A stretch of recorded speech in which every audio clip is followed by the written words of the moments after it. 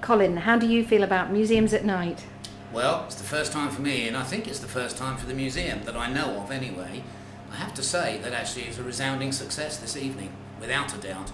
And what's startling about it, from my perspective, is the fact that families are coming out and the children are coming out on a Saturday night with their mums, dads. They're bringing their uncles as well with them, that sort of thing, which is really good from my perspective. This museum is just got a fabulous collection, and as such, people are going, goodness gracious, what is this?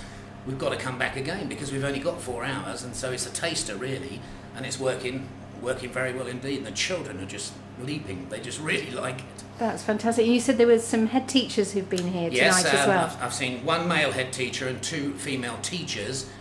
All 3 of them have said on different landings to me as I've popped in to just say, this is this, this is that, to say, you know, we really ought to bring the children to this. I wonder if you could advertise it around the schools next year, and perhaps to say, why not come out in the evening and bring your children with you, you know.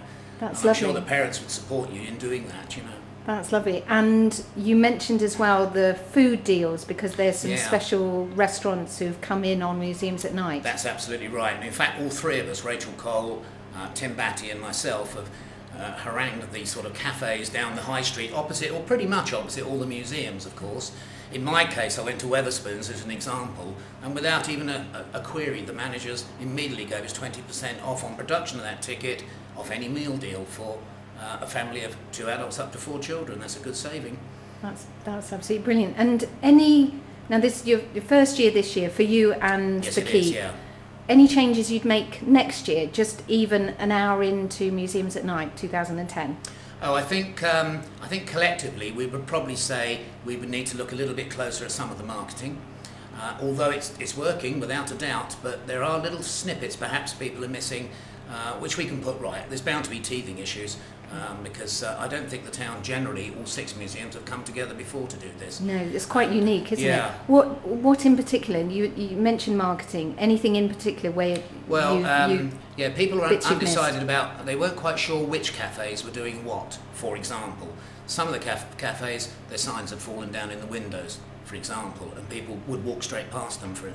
So there's little snippets like that. In the main, it's worked because the sheer numbers of people you see walking around at the moment. You know. I've noticed that just walking here from yeah. the county museum, just incredible. And in a county town like this, from the farthest museum, Terracotta Warriors, to here, it's only a 10-minute walk. It's just brilliant. I noticed just walking from the car park, I think I saw signs for all 6 just walking to the county museum. Yeah. It's just brilliant. Everything's so close together. Yeah.